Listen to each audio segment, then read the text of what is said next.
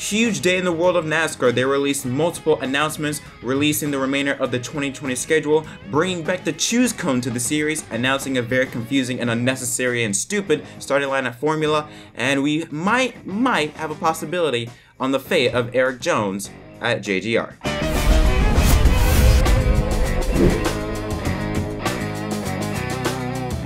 Yo, what is up everyone, my name is Jack Cross and welcome back to the episode of Inside the Lines. We're only going to be talking about NASCAR here today. I know there are a couple news about Formula 1, like for example, Valtteri Bottas is signing an extension with Mercedes, but that's not that important. We're going to stick to the world of NASCAR because like I said in the intro, they announced a bunch of things regarding the remainder of the 2020 schedule and season and procedures. And we also might have an idea on Erik Jones' fate at JGR. But let's start off with the schedule. Earlier today, the remainder of the 2020 schedule was just released, starting from September 5th all the way to the season finale at Phoenix on November 8th. So let's go over race by race. It'll be for the first time since 2011 we would see trucks at Darlington, and it's going to be one of two races on that Sunday, as later at night at 6 p.m. the start of the NASCAR playoffs, the Southern 500, that will take place at 6 p.m. on NBCSN. Down to Richmond Raceway, they're going to have 4 races in their schedule, 2 additional races to be exact. The Truck Series are going to make their return to Richmond since 2005 on Thursday, and then a doubleheader for the Xfinity Series Friday and Saturday. Remember, those 2 races, the second Xfinity race and the Truck Series race, they all had to be rescheduled to September due to the COVID-19 outbreak. Saturday still remains with the Cup Series for the second race of the playoffs, all on NBCSN. On to Bristol, doubleheader on Thursday for trucks and ARCA, 7:30 and 9:30, both on FS1. By the way, the Truck Series at Bristol, that's when their playoffs begin. And then Friday, Saturday, Xfinity and the Cup Series. Now, not much real change at Las Vegas. It remains the same Friday, Saturday, and Sunday for trucks, Xfinity, and the Cup Series. The Xfinity Series will begin their playoffs there on the Vegas Strip.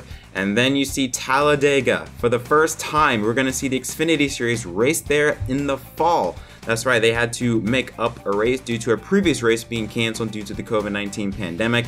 And what better place to add an additional race than at Talladega? So we will have a doubleheader on Saturday with the trucks and Xfinity, and then on Sunday the Cup Series. Charlotte Roval, no change there. Saturday and Sunday, Xfinity and Cup.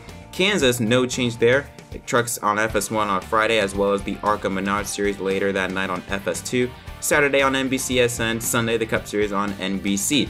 No change for Texas, everything remains the same there. But then you look at Martinsville, another race has been added to the Truck Series for a triple header weekend. Friday night on FS1 is the trucks, Saturday at 4:30 on NBC, and then on Sunday the Cup Series as well on NBC. And then we wrap up the season in Phoenix, everything remains the same there. Trucks on Friday, Xfinity and ARCA on Saturday, with the championship finale at Phoenix for the Cup Series on Sunday. Now, as for my reaction to the schedule announcement, it's not really much of a surprise to say. I mean, we knew already that with the Xfinity races that have been postponed, I believe it was Richmond and Mid-Ohio, that had to be replaced by a second Richmond race in the fall and Talladega. For the Truck Series, they had to replace Canadian Tire and Eldora, so they put Darlington and Kansas.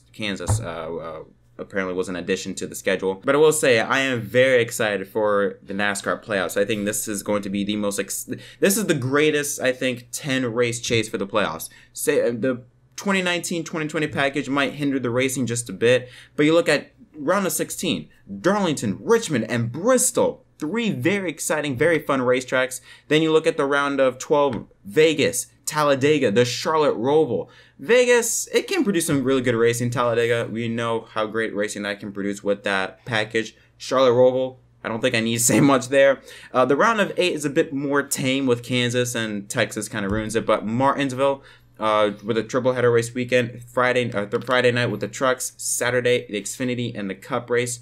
In fact, as a little nugget I just realized, both the Xfinity and the Cup race on Martinsville are all on the big NBC network. Now that's kind of surprising because originally all the previous Martinsville races were all on NBCSN. So it's cool to see Martinsville get some big promotion or big audience on the big NBC network. That's good to see. But I'm excited. I'm excited for this 10-race chase. I'm really, really excited for it. The only race I'm not looking forward to is Texas. But other than that, I mean, Darlington, it can produce some really fun racing.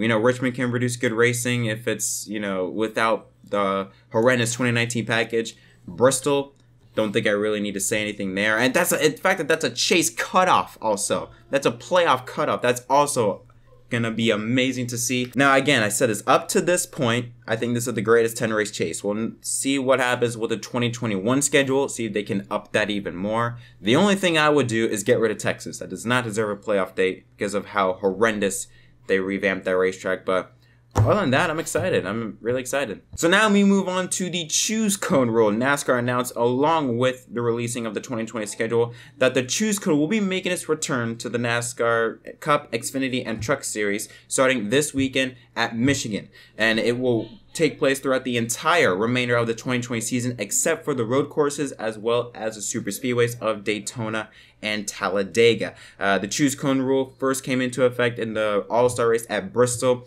A lot of fans love it, drivers love it. I like it. I like the choose cone rule because I do think it's unfair that, you know, with certain racetracks and how they're made with the PJ1, like you get put into a lane that you don't want and you just get shuffled onto the back. I think it would be cool to, you know, have the opportunity to take a gamble. You know, I talked about it in the All-Star episode a few weeks ago. Let's say there's a situation where everyone goes to the outside lane. You could take the opportunity, risk it. Screw it. Let's go to the inside lane. You move up 5-6 spots to the front row. Let's just say that as an example. I think it'll create a lot of cool different strategy moves throughout the race. And I hope, because it's on NBC, they'll actually show it and talk about it. Not like what Fox did, where they showed it, but if you weren't paying attention, you would not have noticed. I mean, it was sort of like, oh, hey, it's there. All right, move on. Hopefully NBC actually talks about it this time around. Now, as much as I like the choose cone rule, I do not think it's a good idea to have it take place in the middle of the season, more specifically right before the playoffs, as Brad Keselowski stated in this interview. Parts I really like about it. There's parts I don't so much like about it.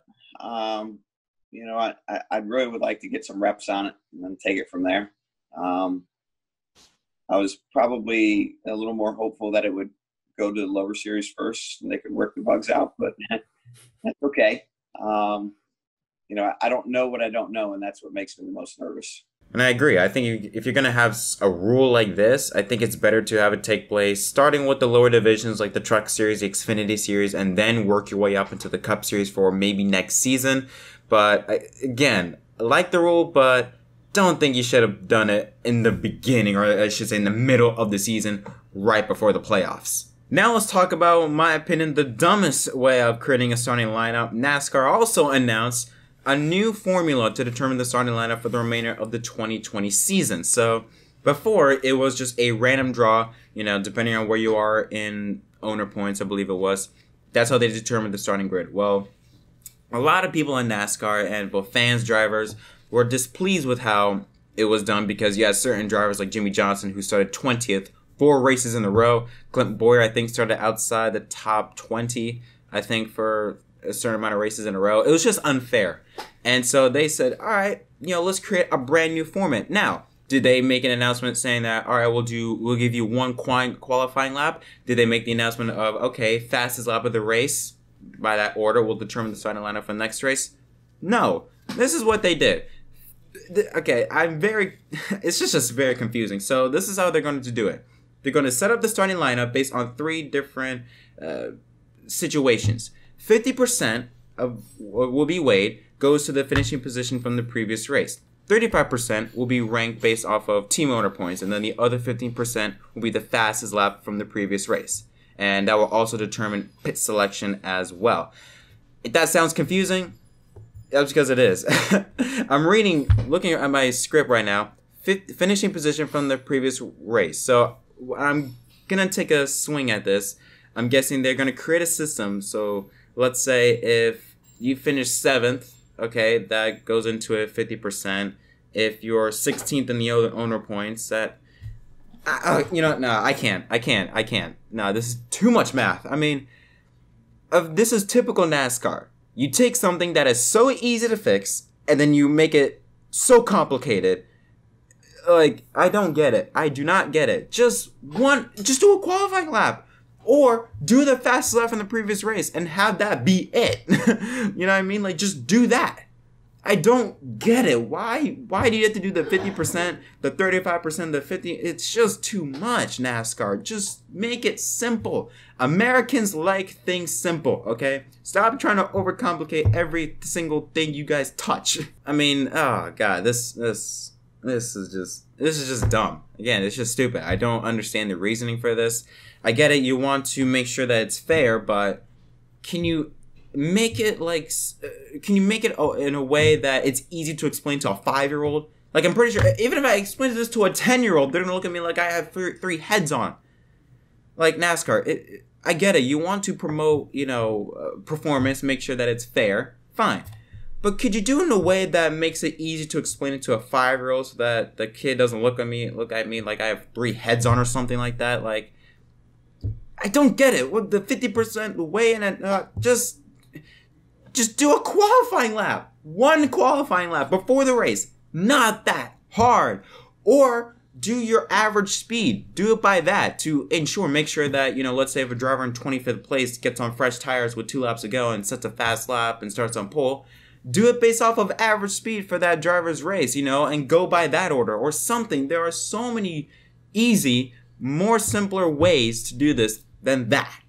But that's just my thoughts about it. I think, again, this is typical NASCAR. They take something that it could be easily explained, could be easily fixed, and then they do everything about it. Perfect example, the NASCAR playoffs. I mean, you took a very simple 36 races, whoever has the most points at the end of the season is a champion.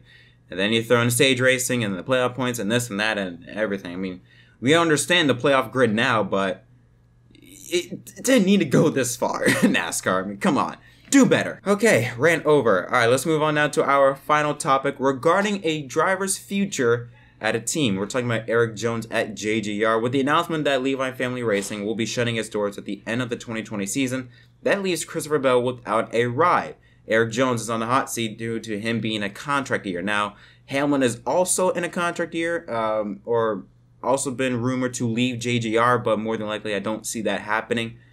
I really do believe, though, that it's going to be between Erik Jones and Christopher Bell. Now, this came from Reddit. I first saw this on Reddit, so take this with a very small grain of salt. But this came from a Twitter account called Mike Clay, who is verified. Now, he mostly does NFL, does football stuff, but he is a NASCAR fan, a motorsports fan, so, you know, and he is a reporter, so he might have some inside scoop in the NASCAR garage. And this is what he tweeted out at 12:46 p.m. today. Breaking NASCAR news, source tells me that JGR has informed Erik Jones that his contract will not be renewed for 2021. He will be replaced in the 20 car by Christopher Bell. Again, this is just a rumor and might not be real because of the fact that he took this post down. Now, he did tweet it, but kind of odd that he took it down, which leads me to think of 2 things. He either took it down because, number 1, he probably got the information wrong and maybe something completely different. So you obviously, if you're a credible reporter, you don't want to put out misinformation. Or number 2, he might have got the news a bit too early and, you know, he wasn't supposed to announce it as of yet. Maybe, you know, a couple weeks later they would make the announcement and he released it way too early before a confirmed deal was set to take place. Which, that I could see happening. I could see more the fact that this is true, but he wasn't supposed to release it now. That's what I see happening because, I mean, it's all been speculated. Jones or Bell, who do you pick? I would go with Bell, but I don't know, it's just very complicated. But let's go with the route that Erik Jones is leaving JGR and Bell will take over the 20 car. I'm just saying, there's a spot at Hendrick for the 48. If this is true, this is confirmed true, that Jones is leaving JGR and Bell will take a spot, more than likely, Jones is going to end up in the 48 car. I mean, I don't see any other option for Jones to go to. I mean, there have been rumors that Denny Hamlin might go to the 48 car at the end of the season, but I just don't see that happening. I think Jones is now the #1 candidate for the 48 car, if I'm not mistaken. I mean, before they said it was Keselowski. Well, Keselowski, he's saying at Penske. Then they said it was Bubba Wallace, but Wallace is more than likely going to go to Chip Ganassi. They even had Reddick as a rumor candidate, but I think he's going to stay with RCR. I really do believe that Erik Jones will be going to the 48 car, and Christopher Bell will be taking his place at JGR in 2021. But hey, that's just a rumor. That's just what I think is going to happen. We'll see what takes place later on in the future, if this announcement is true or if this just was something that should never been brought up, if this was just misinformation. But I wanted to give this story to you guys just to let you guys know of everything that's going on in the NASCAR world. This could be completely wrong, and if it is, fine. But just want to make sure that, hey, this is what is going on. And I want to hear you guys' thoughts on that. So, that's going to conclude this episode of Inside the Lines. Guys, if you enjoyed this video, please leave a like and subscribe for more content. I got a lot more stuff coming for you guys in the future. What are your thoughts on any of the stories I talked about in this episode?